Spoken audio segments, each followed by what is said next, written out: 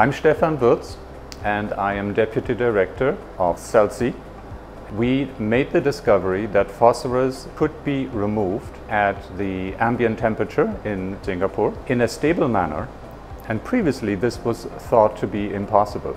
Phosphorus is present in wastewater all the time. It is a nutrient that can lead to algal blooms, and that's why it is advisable to remove it from wastewater before it is discharged.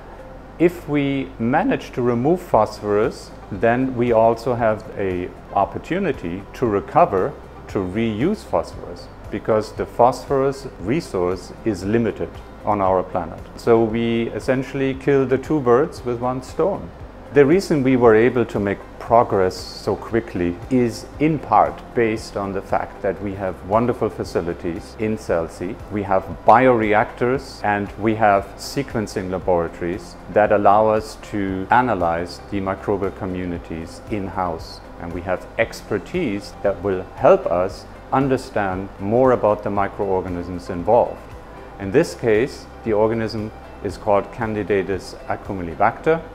It is the same organism that is known in temperate zones, but it is a slight variant. We call that microdiversity.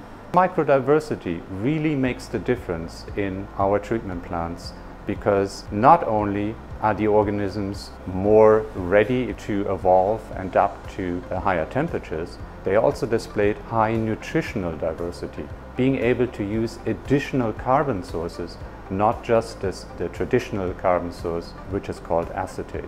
The impact is actually very pertinent because climate change goes hand in hand with increasing temperatures. So the ambient temperature of the air and wastewater temperature is on a path towards increasing. This very precarious process of biological phosphorus removal will need to be adapted to temperatures that are 1, 2, 3 or more degrees above the current temperature.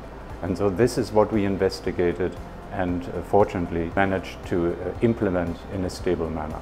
What this case study has shown is that SCELSE's research has an impact on real-world questions and real-world problems.